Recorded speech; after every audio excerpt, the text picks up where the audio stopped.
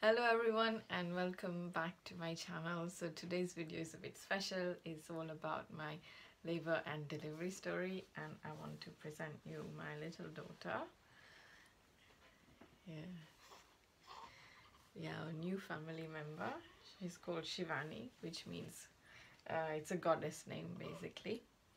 I'm here with my mom, and we're gonna go through all the delivery story because my mom was there and she'll help me if I've missed out anything. So just to give you a bit of background, the Sunday before I gave birth, we went to the hospital because my blood pressure was high. So when I went there, they did a blood pressure profile and they put me on medication, which is labetalol, like 200 milligrams twice a day. And yeah, so it went back to normal. They also did a sweep because I was 38 weeks and something already, and because my blood pressure was high, they said it's fine to do a sweep. And then at that point I was already 1 centimeter dilated, and the midwife felt some fingers baby's fingers, and she was like pretty sure about it, and she said, oh, we need to scan you to check baby's position. The doctor came and she did a scan, and apparently everything was okay. She just had like fingers, like her hand on top of her head, which was weird, but she was in the right position. Everything was okay, and then we spent like the whole day there. But she said, yeah, come back within a week and we'll do another sweep for you. And then yeah, we were back home, and the next Thursday we had a growth scan, and baby was growing fine apparently, and the sonographer estimated her weight at 2.8 kilograms, which wasn't right, but it's just an estimate to show you that scans are not actually accurate. Yeah. It's not a reality. Yeah. And then the next day, which is Friday, we went out for some shopping, and then yeah, my mom gave me a massage. There's a whole video that I posted, you can check it out, I'll leave the link here. Oh, Come. bless you. You wanna get up? You wanna go? Oh la la.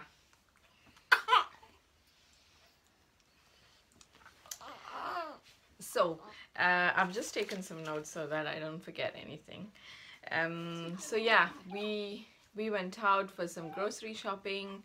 I had a massage, I did some exercise, no, I did some dancing, then I was a lot on my birthing ball, and then we watched TV till late because Fridays usually my son, who is 2.5, sleeps over with his grandparents just in case I go in labor. We were getting him used to that since a month or a bit more. And then yeah, so he was kind of away, and then my mind and body knew kind of that I would go in labor when he is not around, because I would feel like more relaxed, because otherwise we would have to drop him off and stuff like that. So we went to bed like around midnight. And then I woke up in the middle of the night with thinking my waters had broken. So it's 5 o'clock, and I just at 4:30 I just woke up with feeling like liquid coming out of me. I thought my waters broke, but when I turned the lights on, it was blood. Sukyo? Na ye bag nathi lawani. No. So because there is a bleeding, the hospital said we should just go and get it checked, because they asked me whether baby was feeding, well, it was moving, and to be honest, I don't know. Usually she's quite, well, she sleeps in the mornings and it's just 5 o'clock. But just to be sure, we're gonna go and get it checked up. It might just be a bloody show, but because there is a lot of blood, I thought it's just safer to get it checked than worry about it. So we're just gonna go.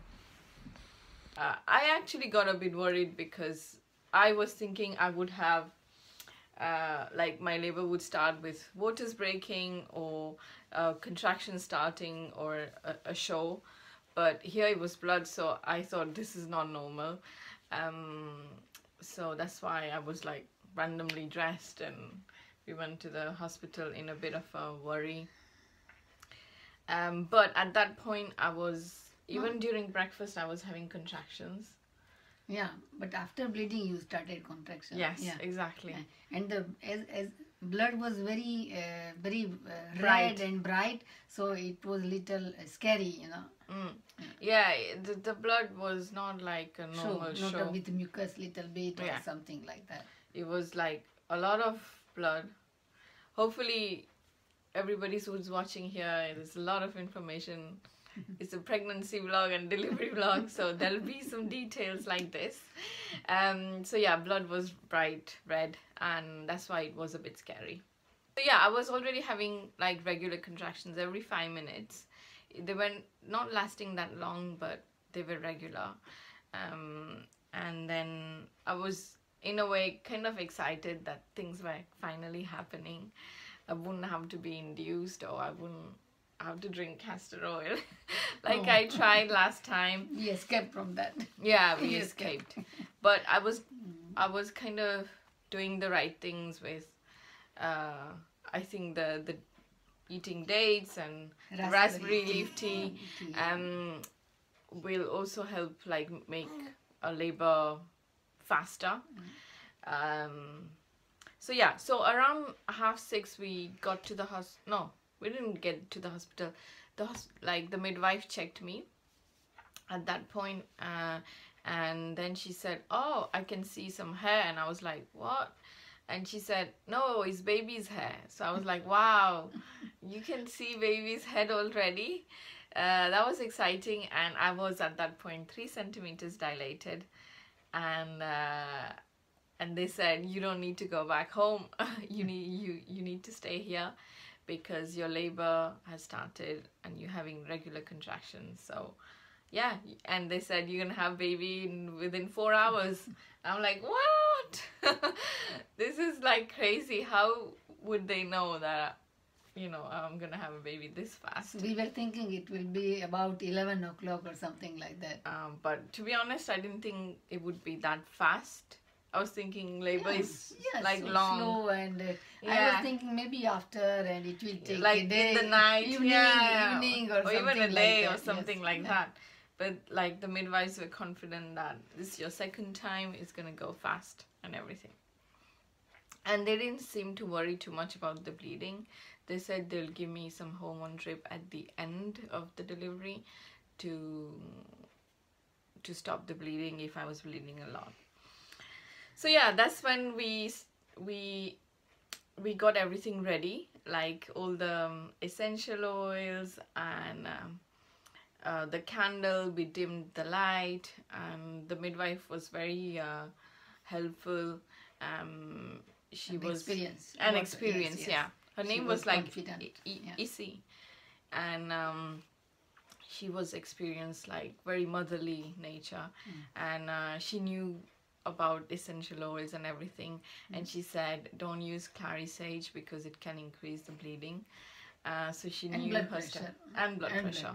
Both. So clary sage I took it because it's supposed to kind of accelerate labor, but we didn't use it. I was just using lavender, a mix of lavender and ylang-ylang. So and then I started listening to my hypnobirthing tracks, and then I was on my birthing bowl.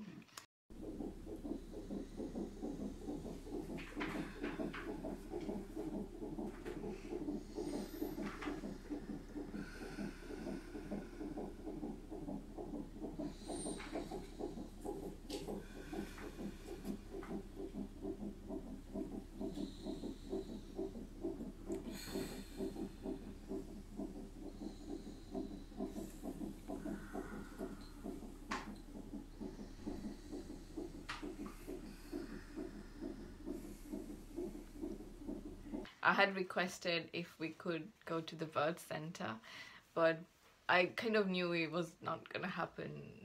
So they said no, because your As your blood pressure is high, you need to stay in the labor ward. So even in the labor ward this time round, we had a big room compared to last time. I felt the room was better, wasn't it? Yeah.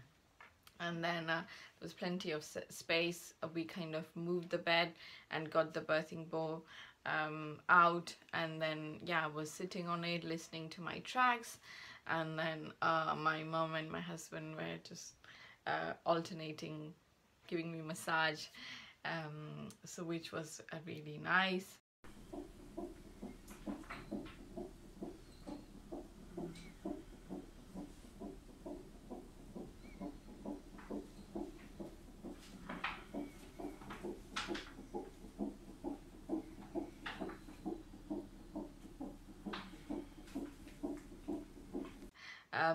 And at that point, I was literally in my zone.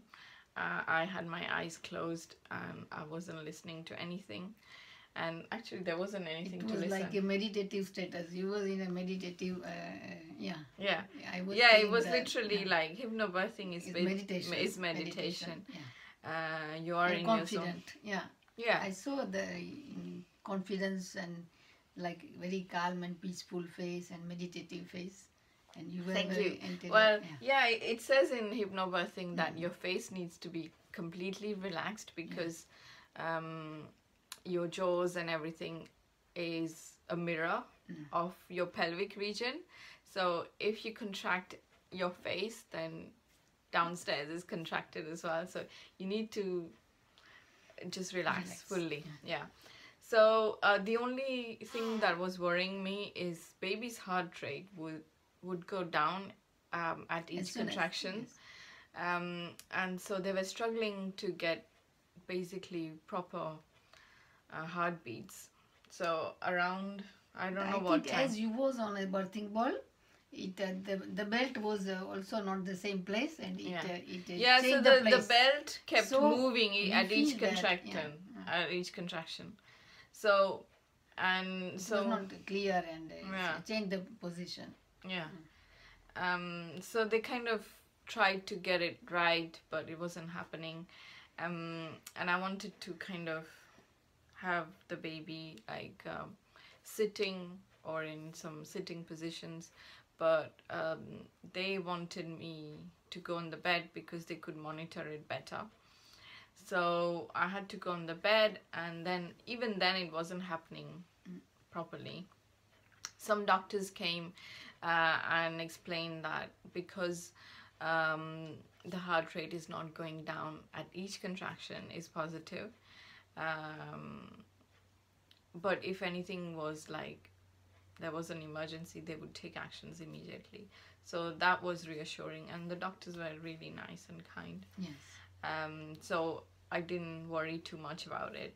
I tried to come back to my peaceful status. And at that point, I was going through the contractions with breathing, with just breathing and being relaxed. Oh, she's smiling. Can't see it on the video. So at that point, my contractions were completely bearable. I would just say that it sounds a bit weird, but it was almost pain-free. Yeah. Until I got to a moment where I was starting to feel like the baby really low. I wouldn't say anything, but the midwife realized that there is something happening, and she was very experienced. She knew each time. It was crazy. Each time I was gonna have a contraction, she knew. So at that point, she said, it was around 9:30. She said, no, it wasn't 9:30. It was around 10 or something like that, that she needs to check me. Yes, she told to check at 10 o'clock. Yeah. So she checked me then, and I was 9 centimeters dilated already. At that time, you was on the bed. I was on the bed. And I was 9 centimeters dilated, and which was crazy. Started little bit making voice, and it was little we saw that it was Getting intense. unbearable and intense, Yeah. more and more intense. And Yeah, even so- though you try a lot, but it was Yeah, I tried to just keep calm, but at that point, I think my calm went out to the window, and I was starting to he was to with your scream. face.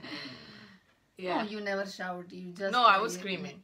No, No. no, no, no, No? you did not shout. I You was. were just I was literally. little like that, but not. It was not. I felt I was screaming because No, no. after delivery I couldn't talk properly. Yeah.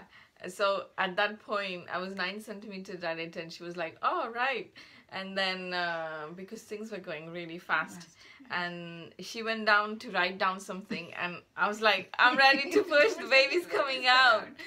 And then she came back very quickly, and then I had my mom and my husband on both sides, and I felt like I was screaming. And the midwife even asked me if I wanted gas and air. And then I didn't even hear that. My husband told me later on that she was asking for it, and I didn't listen to anything. I don't know. I must have been in another zone, literally. So I was just screaming, and then within, what, a minute? Minute, 1 minute. Yeah, the baby's head came out, so that was the most painful bit, crowning. And then I wasn't getting any contraction to push the body out. I was like, I was waiting for it. Yeah. The midwife said, get the baby out. No, but what she did, she take out the placenta, not placenta, but the cord. umbilical cord was on, here. And Yeah. she take out. So the cord was around baby's Baby neck, and that's what caused the baby's heartbeat Heartbeat to slower. go down at each contraction. And the midwife even said that earlier, that she might have her cord around her neck, and that's why it's slowing her down. So she was right. And so yeah, I wasn't getting any contraction to push the baby out, so she just said push. Yeah. I saw the head between your legs, and but there was the body was not coming out, and I was thinking that sometime it sleeps the body itself by. Yeah. But it was not like that. So yeah, at that point I just had to push. And the face become little, not violet, but little red. Or Yeah, maybe, her face, her yeah. face, yeah. Yeah, I think she was like, what's happening to me? So eventually I just pushed her out because contractions were not happening. Yeah. And then straight on my chest, and then we delayed the cord clamping for a bit, and then my husband cut the cord. Well done, darling. Well done. I'm just going to press my buzzer because I'm so sorry. Is she okay? Yeah, she's fine. Absolutely fine. She yeah. Come on, give us a scream. Give us a scream. Done. Finished, Nico. Wow. God. Everything works so nicely. Yeah. So good. Right, let's have a just. So We got her on my chest. wife covered her. Yeah, we got a And- towel to cover her, and then we just stayed, and then she was nice and peaceful straight away. She didn't cry too Yeah, much. she did not cry. Only once that she's there. Yeah. And then she was a little bit calm, and she was not hurry to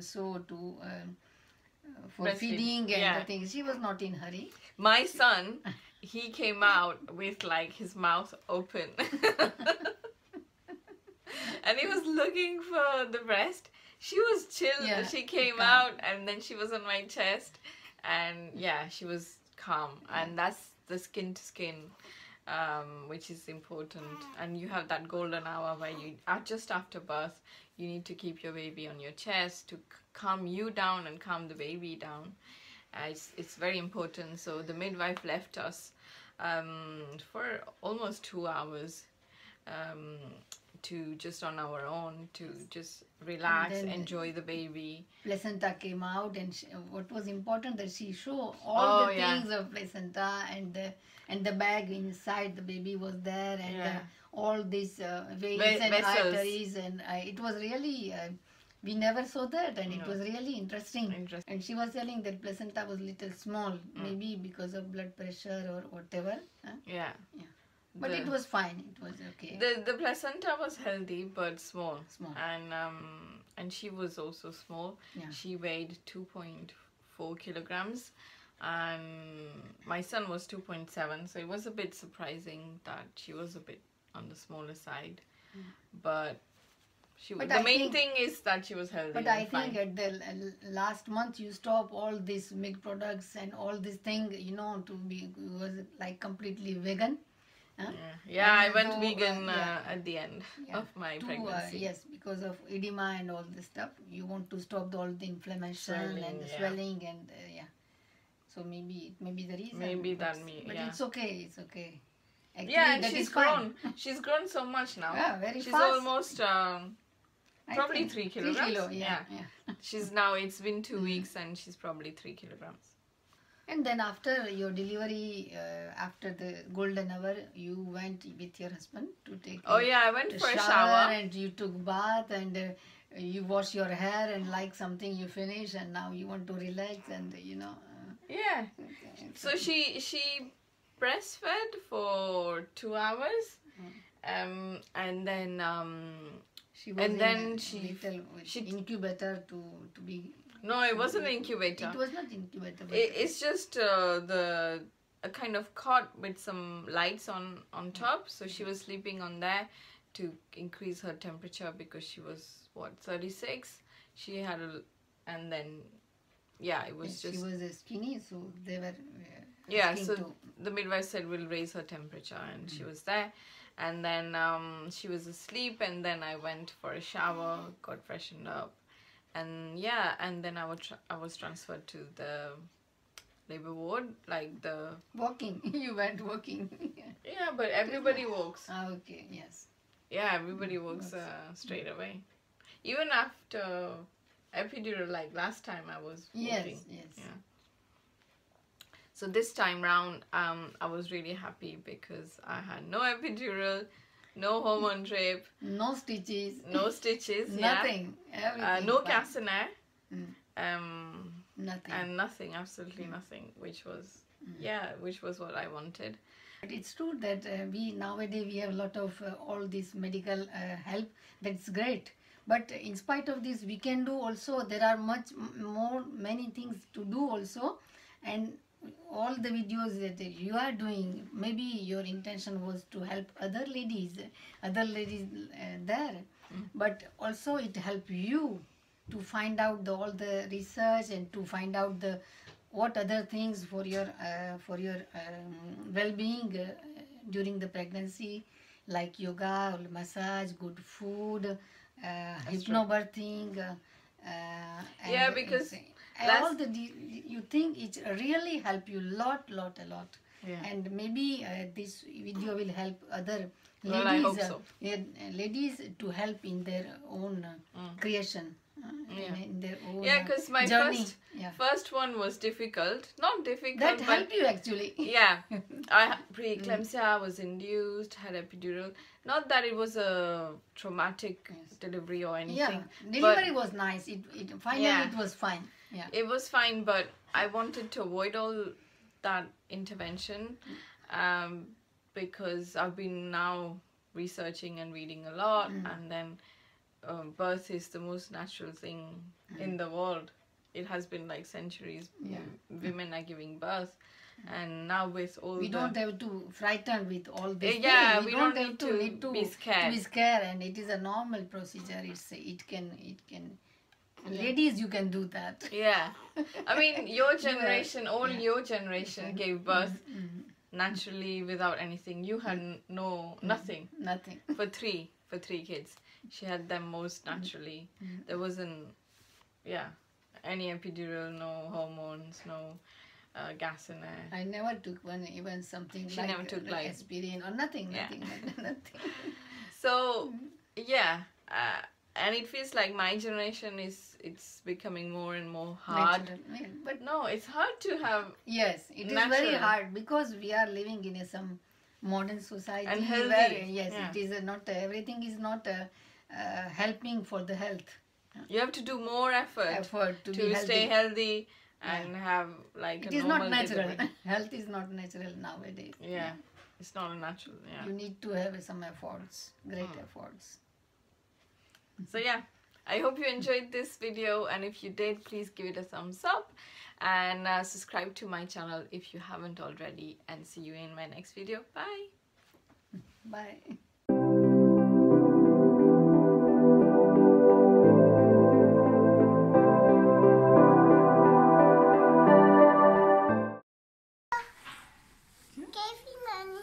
Give me nanny check. Then I go my check.